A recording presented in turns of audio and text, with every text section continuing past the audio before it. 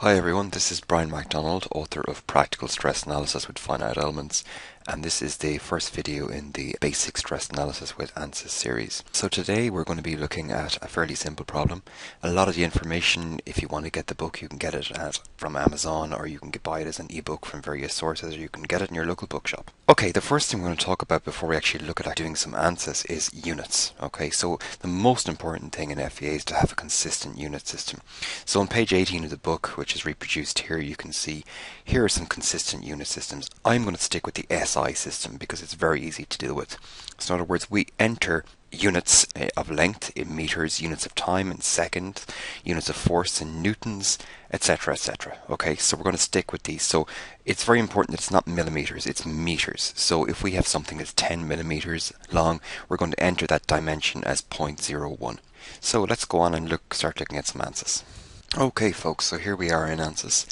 I recommend that you actually use the product launcher, because in the product launcher you can actually set up the working directory and also give your current analysis a file name.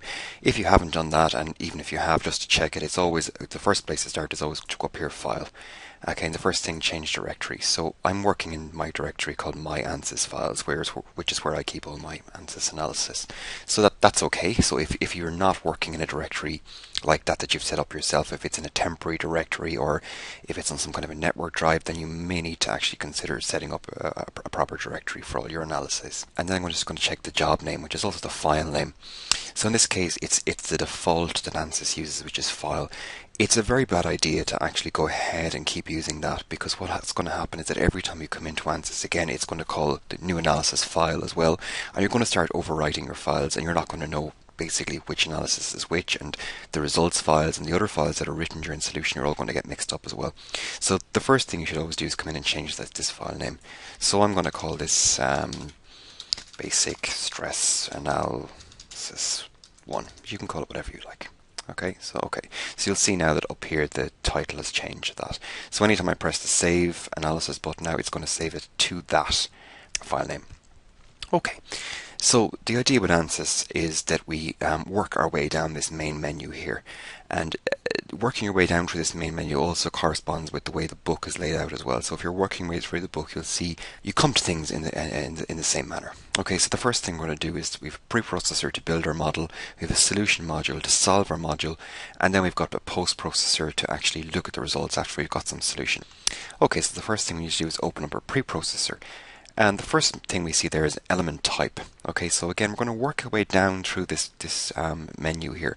We're going to start by defining an element type, then we're going to define some real constants if we need them, then material properties, then we're going to make a model, we're going to mesh it, we're going to apply some loads, and then we're going to solve it.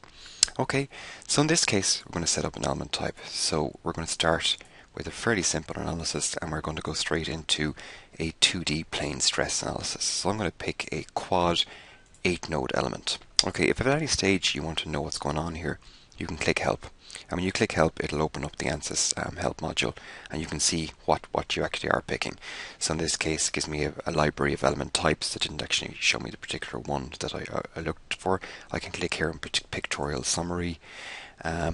It's a solid element. Okay, so again, I can go to solid elements. It's number 1A3. So again, I can work down this menu and find number 183 and get a picture of it. I should be able to. Actually, it's not a solid, it's a plane, because it's a 2D element. So plane, and again 183. So here we go. So there's the shape of that element. Okay, let's just click on that. So it's a flat plane element. It's got 8 nodes, and it's got a quadratic formulation, which means it's got curved sides. So again, if you don't know some of these phrases I'm talking about, it's all explained in the book. Okay, so let's just close that down for now, and let's just accept that. If we go to options, this particular element type has a number of different behaviors it can have. So it can be axisymmetric, it can be plane strain, it can be plane stress with thickness, or it can be generalized plane strain. Okay, for the moment we're going to say plane stress with thickness. Again, these are all explained in the book as well. Okay, so let's go plane stress with thickness. Okay, close. we're finished with the element type menu. Now we can close that down. So the next thing I want to click on is real constants. In this case, we need a real constant because we have actually picked the plane stress with thickness option. So we need to actually define what the thickness is. If you picked one of the other options, you don't need a real constant. Okay, so let's go to add, edit, delete, add, okay, and real constant set number 1 for plane 183, which is what we want. Set the thickness to 1 millimeter. So we're using an SI unit system, so 1 millimeter is 0.001. Let's go OK, and let's go close. Okay, the next thing we want to do is set up a material model. We're going to go for a material model that represents just a kind of a generic steel here. Okay, so let's go. In here we have structural, thermal, CFD, acoustics. We're doing a stress analysis, a structure analysis. We want structural.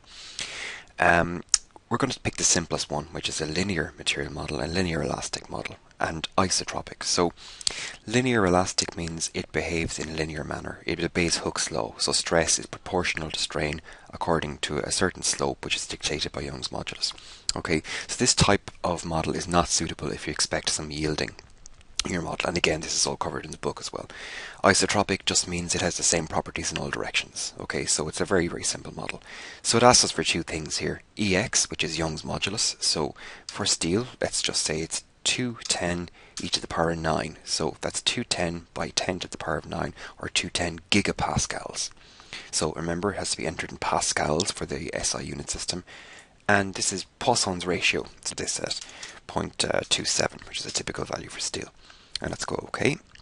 So we can close this down. We've done our material element type, we've done our real constants, we've done our material properties.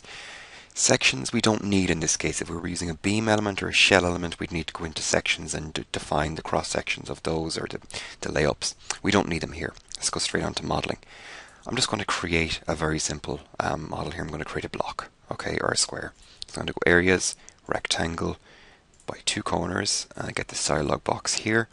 So I'm going to say that its bottom left hand corner is 0, 0 position, and let's make a block that's 100 millimeters wide and 100 millimeters high. Okay, so 100 millimeters is 0.1 of a meter. Okay, so let's go OK. So there's our block. So that's our geometry in this case. So we can close down modeling. We don't need to do anything else to that. Now let's go to meshing. When we click meshing, the easiest thing to use here is the mesh tool. So I'll click mesh tool, and I get this dialog box opening here. Okay, so we're going to, if you see down here, we have mesh areas, which is what we want. So we haven't got volumes or lines or anything like that. So mesh areas is what we want. We want it to be in a quad shape, in other words a square or rectangle, not in a triangle shape. Free and mapped. In this case we're going to use a mapped mesh because we've got a very regularly sided geometry, and in other words it's going to align the element edges with the edges of the geometry and give us a nice regular mesh. So we're going to go say mesh, or sorry, mapped mesh. Now if we just go mesh and take what Ansys gives us, it's probably not going to be quite a very good mesh. Let's just see what it does. So click mesh and it says mesh areas, pick the area. So again, if a box comes up here and you don't know what it's asking you, look at the bottom down here. Pick or enter the areas to be meshed. Okay, we never picked the area, and go OK. So it's given us 4 elements. Okay, so clearly that's not a good mesh. Okay, that's just not good enough. In this case, it may actually be, but if we had something like a hole in there or something like that, it wouldn't be a good mesh. So let's, as an exercise, just see what would happen if we needed to increase the density of that mesh. Okay, so we can go back in here and go clear. So let's clear that mesh and go OK. Again, go back to the mesh tool. I now have size controls here, so I could set an area set or a line set. So let's just get our block back up here. If it disappears, just go up to plot and areas. There it is, back again. If the mesh tool disappears, I can click this button up here, raise hidden, and that brings it up for me. Okay, so now what I'm going to do is I'm going to set the lines in this case. Okay, so I'm saying line set, and I'm going to pick all the lines around the edge there, and I'm going to divide all of those by 10. Okay, so number of element divisions 10. And just go OK.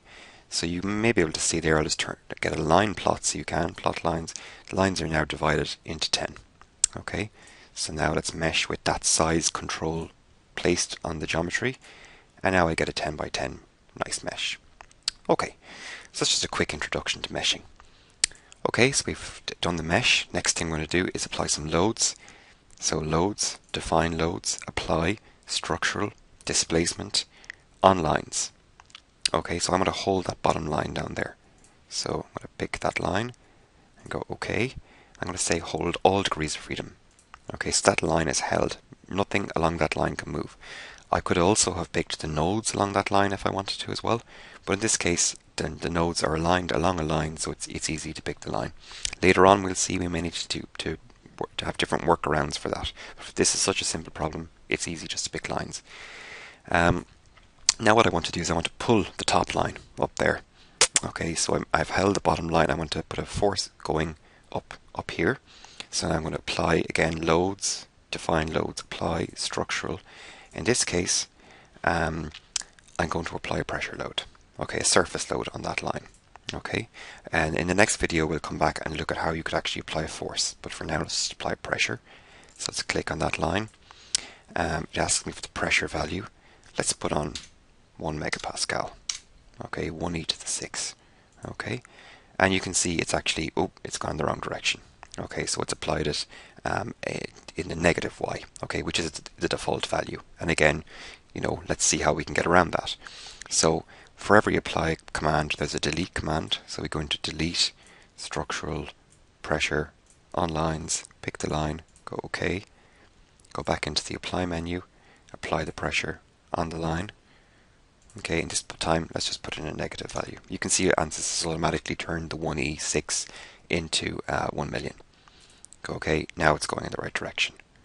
Okay, let's just close down these menus. So we've worked our way down to the preprocessor, so we don't need that anymore. So it's just a good idea to save every now and again. Should have mentioned that. Now we go into solution, analysis type, new analysis. We're going to just use static analysis. What that means is we're assuming that there's no vibration in the system, that when the load is applied, the structure just gradually deforms, so it doesn't have any vibration or any dynamic effects. Okay. Solution controls, we don't actually need this. It's a small displacement static, so we're assuming that we're below the yield point of the material, which is why we can use a linear elastic material model. And we can just leave everything else the same for this simple analysis. Okay, so again, just do save, and let's just go solve. So open up the solve menu, solve the current load step. Okay, so let's just click on that.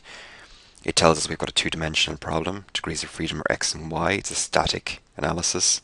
The matrix is symmetric. We've only got one load step. That all looks okay here, but for the moment this is fine. So let's just go OK, and it goes and it solves. Solution is done. Okay, close down the solution module, open up the general post-processor, and take a look at the results summary. So we got one set of results because we had one load step. Okay, so let's read in those results. Okay, they're the only ones we have. Let's just use it, but this is good practice for later on. So we'll read in that set of results, and let's plot some results. So let's plot the deformed shape. Okay, so it's kind of hard to see what's going on there. So let's put the undeformed edge as well. Okay, so you can see now there's the original shape, and there's the new shape. So as we expected, it's thinned a little and it's expanded in the vertical direction. Okay. If you wanted to exaggerate that, so plot control style displacement scaling. So at the moment it's using, you can see that it's scaling up the displacement by about 10,000 here. Because this is infinitesimal strain, in other words, it's strain below the yield point of the material, it's not actually moving very, very much at all. So here the maximum displacement is actually 0.478 by 10 to the minus 6 meters. It's tiny, so the only way we can see it is by scaling up the displacement. So let's just leave that as it is for the time being. And let's just plot stress, maybe, nodal solution. Stress, let's put stress in the y direction. Okay, so there's stress in the y direction. So again, this isn't particularly a good result. This is kind of showing us some problems with our mesh, okay, and some problems with our boundary conditions as well, maybe. So we'll come back to a lot of this stuff later, but this is just so you can see the way that those lines are jagged there. They shouldn't really be jagged. They should be kind of as curved and as smooth as possible. The fact that they're jagged is showing us that we need to consider remeshing our problem. Okay, so that's pretty much it for this first analysis. So it's very, very simple, but if you follow the methods I've given you here, and if you stick to that method and for more complex analysis, you'll find that it will really help you. Okay, so see you next time. So remember, if you enjoy this video, to like it, and please add it to your favorites as well.